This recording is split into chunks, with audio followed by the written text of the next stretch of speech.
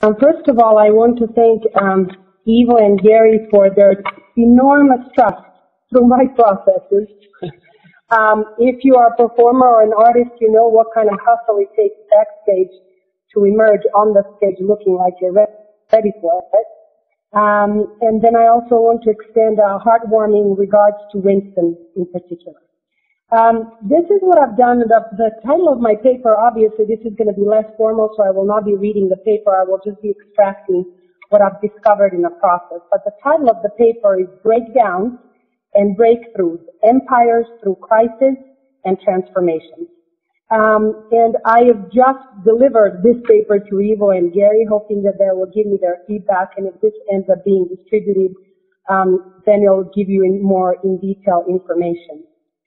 What I've done, I said, as we attempt to assess the scope and the short-term and long-term consequences of today's multifaceted crisis, one quality point of entry into its problematics and convoluted paradoxes can be by taking a look into the historical rear-view mirror so that we can be navigating the present and orienting ourselves properly. The metaphor is modern, but the problem and the idea of self-reflection and self-examination is, of course, old. What I've done in the process of reviewing huge chunks of historical periods, I've focused in particular on the decline of the Roman Empire and on the two world wars. To some extent, these are obvious critical points to be addressed. And in some other ways, there are understudied or misinterpreted parts of it that also should be looked at, even though, I mean, the scholarly research definitely is inconclusive about a lot of issues regarding these periods. One of the reasons, the things that motivated my research is, first of all, as discontinuously as I've taken them as far apart chronologically they are, there's a method to my madness here, and that what I was looking at, I was trying to identify key factors that threw societies over the critical threshold and brought on cumulative turmoil. So pointing out to these two, they were dramatic with grand scale scope and long-term influences that also caused devastating effects but also spurred a dramatic social change. Their decisive effects on the formation of the European West, founded on the institutional structures of Rome, as well as they were chosen for their respectively formative effect on the 20th and the 21st century.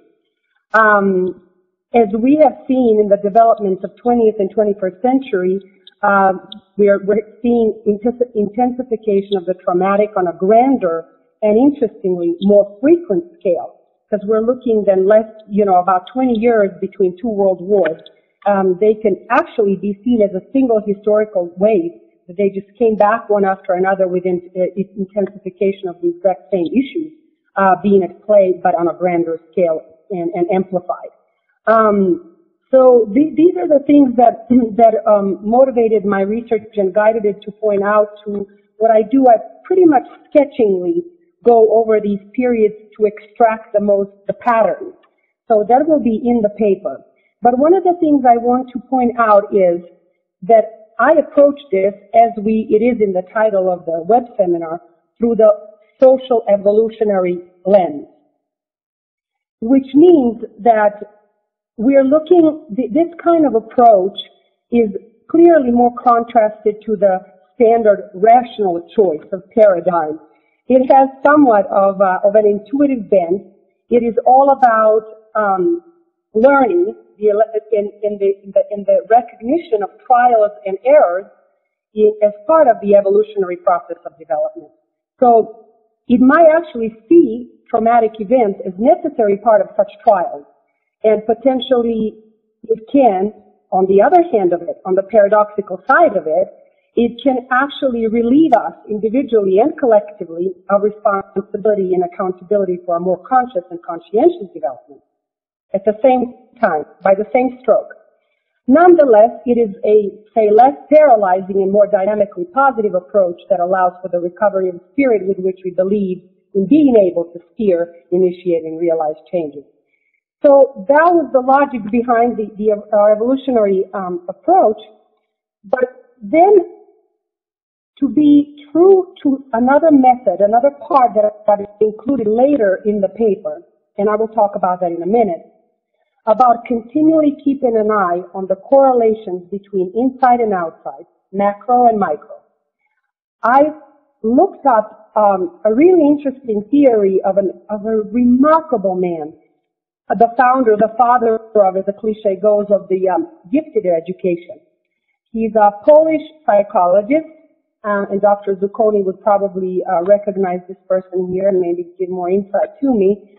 This is the Polish psychologist called Kazimierz Dabrowski, who in the 70s formulated the theory of positive disintegration, considering personal crises and stresses and depressions and anxieties as parts of the creative process in the development of personality. I'm just really roughly sketching or doing this, but I wanted to point out that there's a correlation on the macro and micro scale between social evolutionary theory and this theory where personal developmental potential actually stages crisis marked by intense anxieties and depression.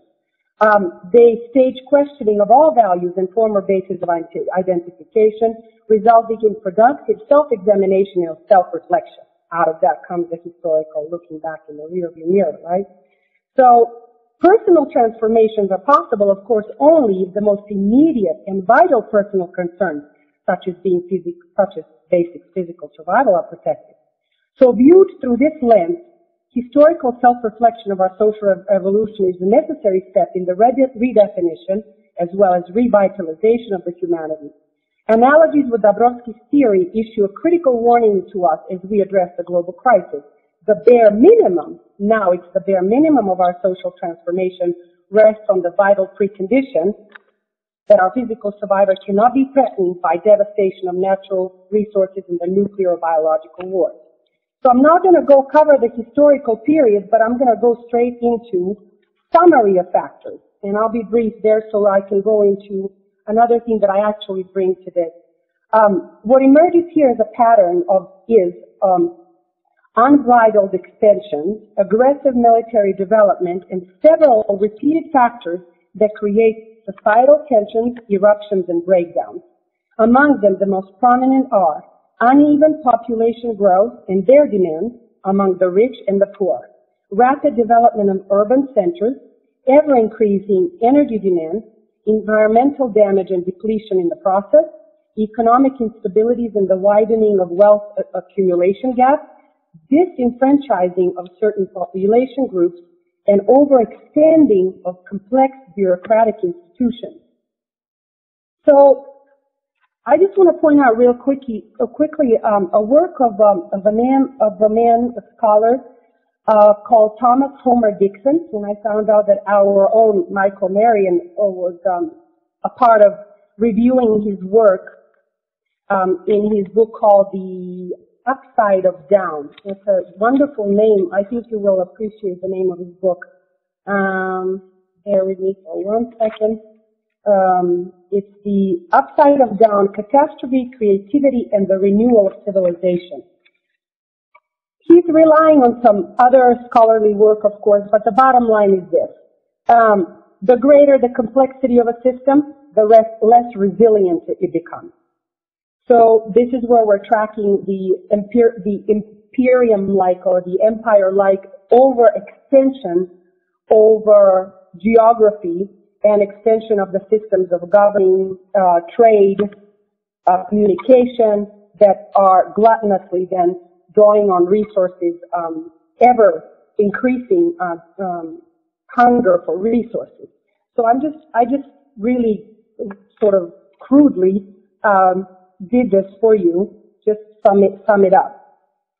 So some of the things that I would like to point out to in the aftermath and outcomes of these big empires and big movements, big alliances.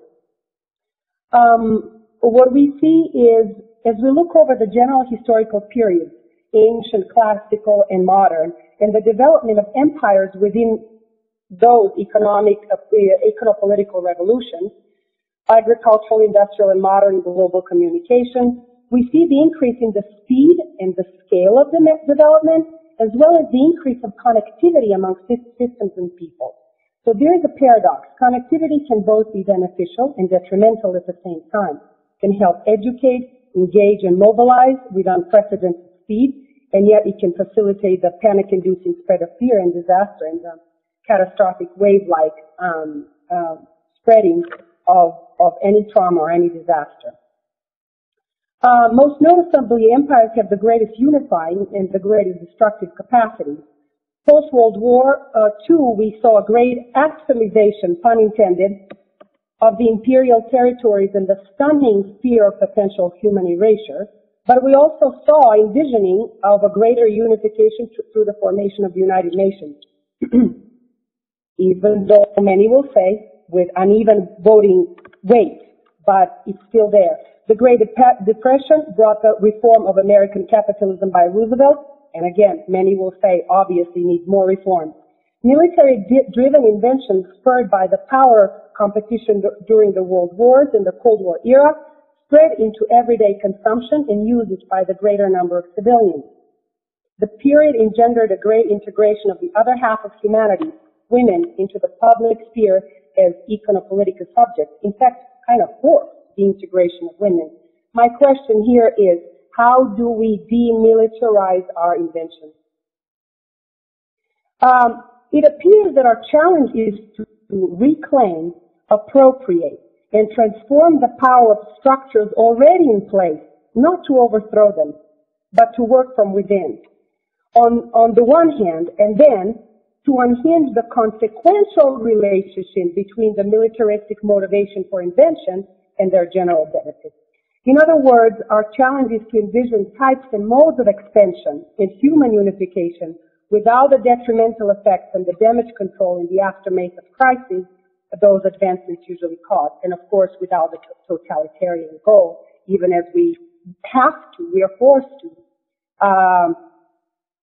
look at things in totality and work in totality, in unification.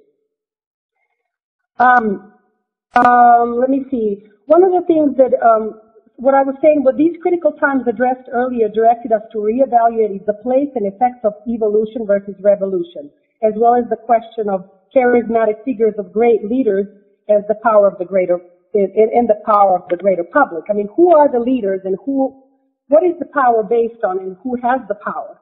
Noam Chomsky repeatedly points out that after the Cold War, the only counterbalancing force is the public. And then we'll have to ask, who is the public? I'll get back to that real quickly. But as a bare minimum, the coalescing of multiple stresses needs to be diffused so that their cumulative eroding effect is alleviated. And that's another theory that says that if we keep these issues at a very peaking momentum, we will avoid all of them coalescing in the same way, in the collapsing way. That's something else to think about.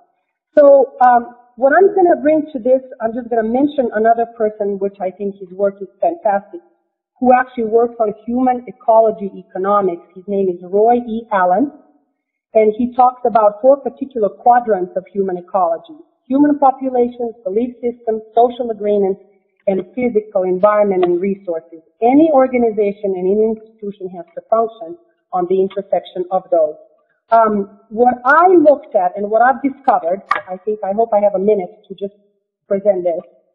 What I've discovered is a set of key systemic features, and I already heard that repeated through Eva's speech and Gary's speech. And they are correlations or correspondences, relationships, paradoxes, and continuum. And they're all, of course, interrelated. But addressing any critical issue today, we need to take into account its multifaceted relationship to other aspects of our human condition. So we'll have to take into account these specific systematic features in order to derive any kind of solution. And in terms of correlation, there is the distinctions between inside and outside and macro and micro have to be dramatically rethought. So one example is the issue of trash. And now that we have severe issue of stage junk that actually multiplies. There is no outside and inside. Throwing a bottle out of your car doesn't mean that it's outside of your personal environment anymore, whether that's dumped in another underdeveloped country or your own apartment.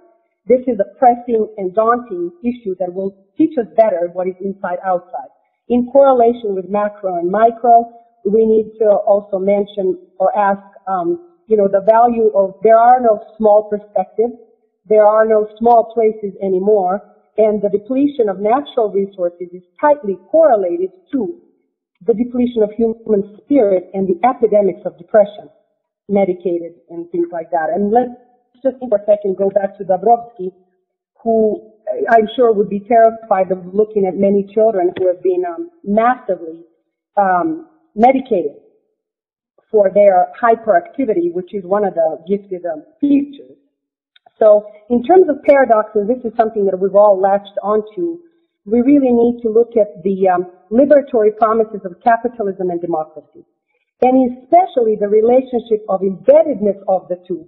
That's a particularly complex situation, that they have to be unhinged somehow and reconstituted in a healthier fashion, obviously. The paradox of the capitalism tenets of progress, productivity, competition, we're not going to throw them out. However, we have to realize their paradoxical nature, that they self-perpetuate scarcity, insecurity, and lack.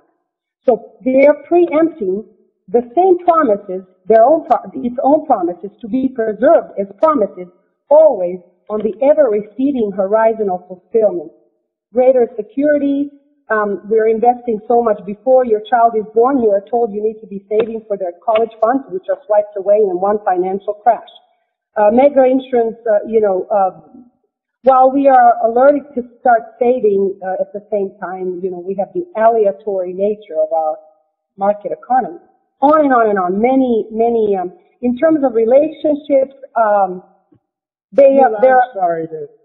in terms of, I'll just mention these two things. In terms of relationships, here's something we need to look at. There has to be established relationships between issues, methods, as well as agents of change.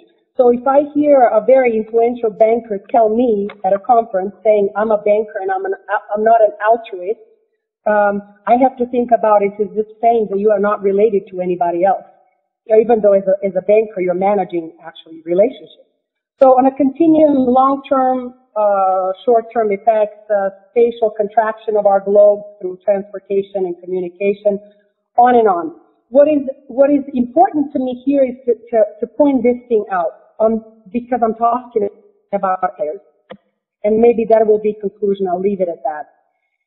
Slavoj Žižek said at one point that it used to be, the world used to say, we need the United States. This is tied into world wars and everything. Now the United States needs people, needs us, and the rest of the world. Okay? And there's something that needs to be said about that, in particular about the fact that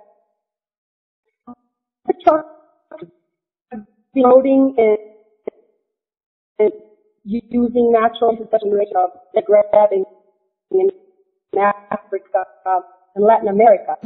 We have to rescue those same structures to preserve them, in fact, to preserve the empire in order to be able to transform it from within, in actuality to avoid collapse, rather than assume that we can possibly make a more radical change. So it seems that the evolutionary approach could be that thing.